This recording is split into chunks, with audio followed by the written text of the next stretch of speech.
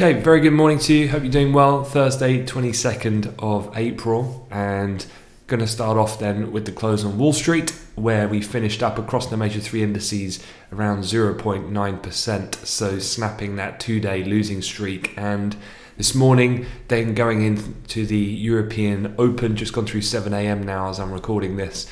The DAX future is just printing session highs up 87. Nasdaq as well, just having a test on the overnight kind of late US close, Asia Pacific high region in the Nasdaq to keep an eye on here in the futures. As markets continue to settle after that nervous start to the week, so kind of like what we were suggesting in the briefing this time yesterday, that just a little bit of calmness coming into what was, I thought, a little bit overplayed in terms of negativity for the sell-off, given the context of just how high that we were in the equity markets, and this idea, I guess, of having had this pretty strong run-up in the last couple of weeks for US equities, pricing in almost perfection, if you like, and then what's happened here is the global COVID situation generally has got worse in terms of number of cases on a global level. It's just that a lot of that is very focused on the emerging developing country kind of area, and so India particularly in the spotlight. Japan we have seen though in developed world country also getting worse, but generally areas of course of greater magnitude for financial markets like the US and say the UK to a certain extent have been more relatively controlled. But the COVID thing certainly just has been a focal point. But again, I don't think it comes as a great surprise. Those trends have been emerging for some time. So yesterday really just putting in a bit of a recovery. Overall, actually, the small cap Russell 2000 outperformed about 2-1 against the three usual kind of major US indices like the S&P, the Dow, and Nasdaq 100. Overnight in the Asia Pac session then, similar kind of story, taking the positive handover from the Americans.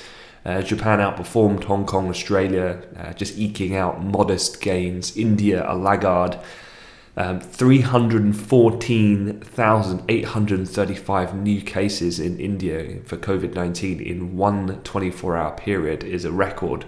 And subsequently their equity market continues to be weighed by that ongoing worsening situation for the time being. A lot to be said as well actually on that point about this kind of two-speed recovery between the likes of the US and then these emerging market countries, and the real kind of necessity globally if you want to see the full strength of recovery in the second half of this year, because of the demand that comes from these large populous areas that are emerging markets.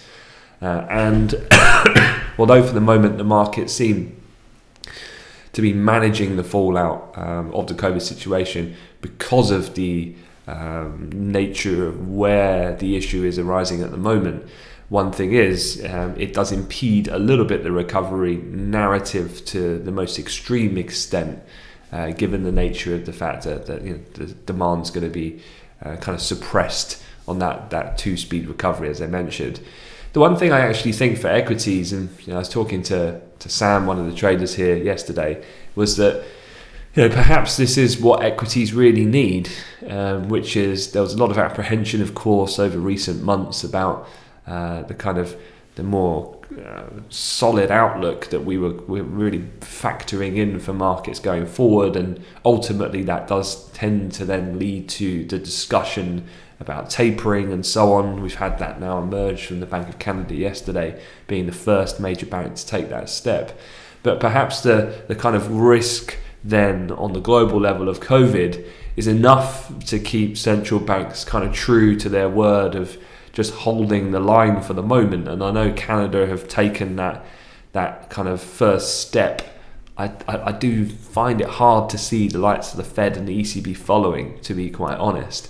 And does that provide those more optimal conditions then, where it kind of you've got a more constructive narrative growth story going forward, but still supportive monetary policy environment, coupled with, as I'm going to talk about, still a lot of stimulus coming from the fiscal side, as I'll discuss, in Italy and Mario Draghi's latest plans as well to inject over 200 billion in a recovery package for a radical restructuring of the Italian economy. So something to just think about on a balance going forward, because overall I still think that we go higher here in equities generally going forward. Yields as well continue to remain generally lower. Excuse me. So we're up around 5.5 ticks going into this morning, and that coming in step with generally modest gains seen in the equity market at the moment. Gold finding a bit of a test here around an interesting technical level, so actually worth keeping an eye on, because we've just had a slight slip below it that was holding during the late Asia Pac hours and early during the kind of early or late European afternoon, going to early part of the back end of the US session, and that pivot on the daily technicals as well as the high on the 19th was holding up, and it's just seen it being pressured here more recently. So we're keeping an eye then for the next level of interest down at 1788.7 in the futures market. This coming, of course, after quite a nice uptrend over the last 2 days we've had in gold, having added a good $30 to price. Probably having found a target near that 1800, but a profit taking coming in given the degree of run up that price has had. FX market's pretty quiet, as you can see here. Euro dollar left and cable pretty locked in fairly sideways price action at the moment. And of course we've got the ECB coming up later, which is going to be the main topic to discuss right now. So what are we to expect from the ECB today? Well, in summary, I'd say overall it might well be a relatively tame event from a market reaction point of view. Here is the kind of general context of this meeting. The ECB is trapped in a situation which stubbornly high coronavirus infections are forcing tougher restrictions across the 19-nation region, dampening output and leaving the economy trailing well behind the US. At the same time, progress on vaccinations and joint fiscal aid is fueling optimism that a vigorous rebound is close. I guess, again, people may be a bit apprehensive given what Canada did yesterday, because they themselves are facing quite a tricky COVID situation, which is leading to subsequent restrictions over large parts of the country, and irrespective of that, they chose to take that step to commence tapering. I don't think that the ECB will follow. So I think that any apprehension is unwarranted and not needed at this point as far as the ECB is concerned. A few other things to be aware of then. What is the kind of timeline that we can be expecting from the ECB? Well, here's what the Bloomberg survey economists that was conducted earlier this month would suggest in terms of timings. So July, the ECB will reduce the pace of pandemic purchases. So still a long way to go here. Until we get that. And also as well, I think June generally for the likes of the ECB and the Federal Reserve is a really big meeting, at least at this point in time that we can see, because by the time we get to several more weeks down the line, we're obviously going to have progressed in really two major places: the speed of vaccinations, and also then what is the global COVID situation and domestic COVID situation and subsequent restrictions then as a result of that going forward. Then we can have a little bit of a more clearer update to when both those central banks will be issuing their latest projections. And at that point then we can see just, are we in a better place generally if we've seen increased vaccinations, decrease in restrictions.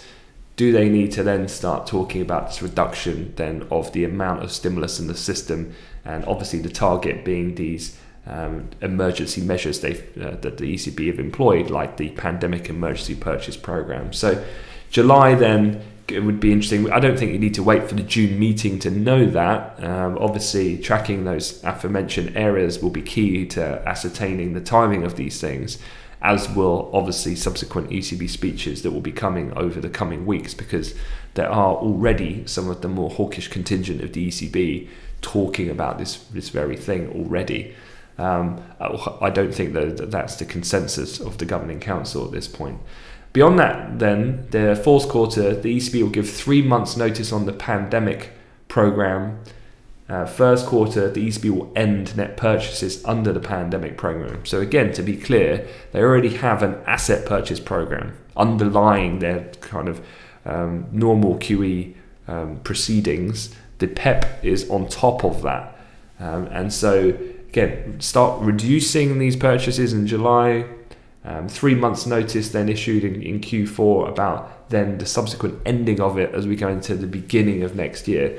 Now this is what economists are predicting. There's obviously a lot of uncertainties when we start looking this further forward, like the potential spread then that this situation does get worse in a lot of these emerging economies from a COVID perspective, and that then has some tangible kind of change to the virus. It mutates, and therefore we start to see vaccines then when we're going into a point of requiring booster shots, which are then perhaps rendered ineffective to a certain degree against a new variant. And so weather patterns would be very changing. The weather conditions, we know generally COVID tends to spread and be more transmissible in colder conditions. And so therefore, this is the timeline we're tentatively looking at. It might not actually play out in this way. But this is what we need to go off and how markets are generally priced at this point. So yeah, hopefully that gives a bit more perspective. Again, the kind of crib sheet, of course, that ING put out. I did share this with the Amplify Live community yesterday. I'll reshare it again later on today. But this is looking at the scenario analysis. And again, just to explain this graphic, so from left to right, you have the two major economic ways of which the Governing Council look at the economy to judge their decision-making process. So the outlook for inflation and growth. And then you've got the tools and instruments that they use, which is the interest rate, the QE program, and the PEP. And then any commentary on the exchange rate, which I don't think we're going to get anywhere near comments on the exchange rate at this point. So here then, the kind of base case, and I must say I agree with ING here, that the language, which is always, if you're new to trading, it's the language and how they describe these areas and these tools that is indicative then of any potential movement that could be seen in the likes of the euro, European equities, European yields, and so on.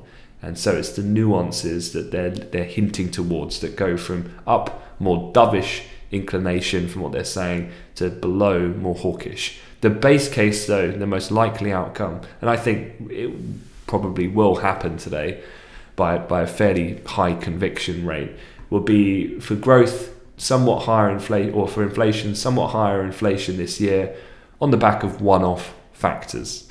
So the kind of year base effects from how we were going through this dramatic drop in demand this time last year, the energy price rises, and so on and so forth. So inflation is going to go up, but they see it as a temporary pop before then kind of normalizing. For the growth outlook, recent data confirmed the base case of a gradual recovery. So an upgrade of this, if they were going to be more hawkish, would be a tilt more towards the second half of them commenting would be stronger than they're currently anticipating.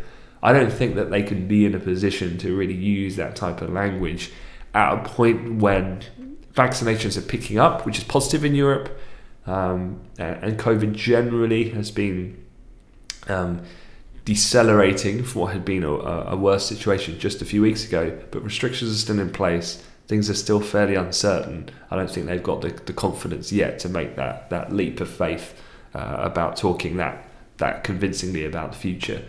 On the actual tools, no change.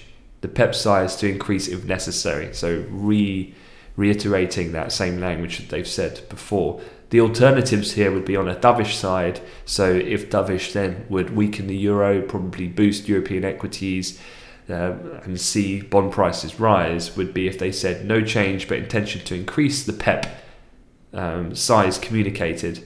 Going more dovish, the ECB increasing the PEP envelope to keep higher pace of purchase in the second half of 2021. Again, for the balanced reasoning of what's just happening from what I've described, I don't think that they will go down a very dovish option. I think that's very low probability. On the flip side, being hawkish, the Governing Council assessment of declining future need to ease policy further. And again, I think that's just too. We're not at that point yet for them to have that kind of confidence to be that sure. So overall, I think it's pretty bedded in, this base case. Be aware of the alternatives and strategically plan then for the likely market reaction that might come of that. But I would say be mindful of the fact that you're probably going to get this. And given the fact that I don't think I'm unique in having this view, or ING having this view, I think it's pretty much shared across how the market is positioned and priced for today, and hence the reason why, unless we get a real shock and surprise, it might be that that this meeting is a bit of a bridge, and the ECB and Lagarde will be looking to try and get through this meeting without making any communication blunders. Now, I know Lagarde gets criticised quite a lot for her communication techniques, but I think she'll try and keep it relatively on point, relatively concise and short and sharp. At least that's the advice I'd try and give her. Answer the questions in as quick and short a time as possible and get off the stage, because you don't want to make a mistake. And this meeting should be just a bridge then to more important meetings when we get to June, and the Eurozone should have seen a much larger degree of reopening, and at that point the ECB can make a better judgment on the best subsequent course of action for monetary policy. All right, very brief update then. I did mention Mario Draghi, the former ECB president, and I talked about fiscal. So next week, according to the FT last night, was reporting that he's going to unveil a 221 billion euro recovery package to restructure the Italian economy. It's called the Draghi Recovery Plan, which should be approved by the Italian cabinet by the end of this week. It involves 30 billion euros of Italian budgetary resources and 191.5 billion of loans and grants from something called the Next Generation EU scheme, according to people familiar with the matter. The Next Generation EU project requires member states to submit their plans by a target date of the end of April, hence the reason why this is materialized right now. And where this money is coming from, this kind of penciled 191.5 billion, this Next Generation EU scheme is where much of this money that Draghi's trying to get is coming from, is from that recovery fund of the 750 billion that we've had agreed obviously over the course of the last year or so from Europe. So he's really putting in the request at this point, but it's these sorts of things, this fiscal commitment, and perhaps then the global situation, which keeps then central bankers a little bit apprehensive, I'm going to say for now, Canada, then I think that's a supportive environment for keeping any of that runaway yield on the tightening of financial conditions debate on ice, and means that the market can kind of simmer away in a generally calm upward fashion that it has done when it comes to the equity market over the medium term. The other thing was just on vaccines.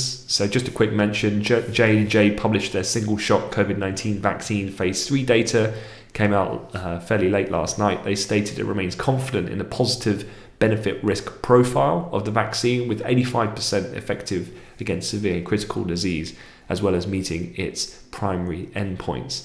Separately, we also have this, which was the Serum Institute of India.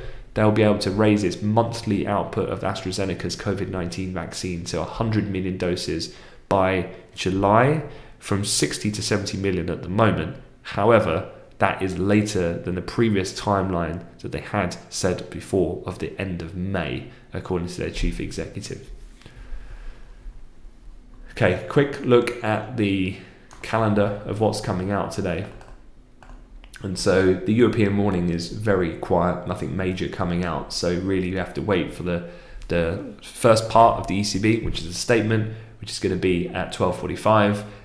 Probably, if anything, that's the more dull part of what otherwise this is going to be an overall very quiet meeting that's expected. And then the press conference will follow at 1:30 as usual, and that's where there could be a little bit more interest, where she's got a little bit more flexibility to talk, and obviously counteracting the general questions in the Q&A format. You've got the weekly jobless numbers coming out of the US. Could be interesting. We had a 576,000 print last week. That was substantially below market expectations of 700,000. In fact, it was the lowest level since the negative effects of the coronavirus have really been felt since March 2020. So the question mark is, can that be a consistent pattern or not? The consensus estimate is for a bounce back up to around 617,000. However, that in itself is still actually relatively low comparative to the recent weeks over the last couple of months for jobless claims. You've also got existing home sales. Not expecting a great deal of change there from previous. That's coming out at 3. Eurozone consumer confidence flash running for April at 3 as well. In terms of these data points as a cluster, I don't really see too much in the way of any associated risks or potential catalysts to shift sentiment on the intraday perspective from any of these, to be quite honest. It really does depend on where we're at technically on some of these charts. If we're at quite a key technical point, perhaps an outlier is enough to bump us either way, but I don't think they're really game changers on any of these 3 measures. Supply-wise, if you are looking at fixed income, there's a hefty amount coming on the market from Spain and France this morning, and then from a US earnings perspective, kind of a 3 to look out for. AT&T, Intel, and some US airliners, American Airlines as well, coming out later on today. That is it. I'm going to leave you to it and let you get on with the session.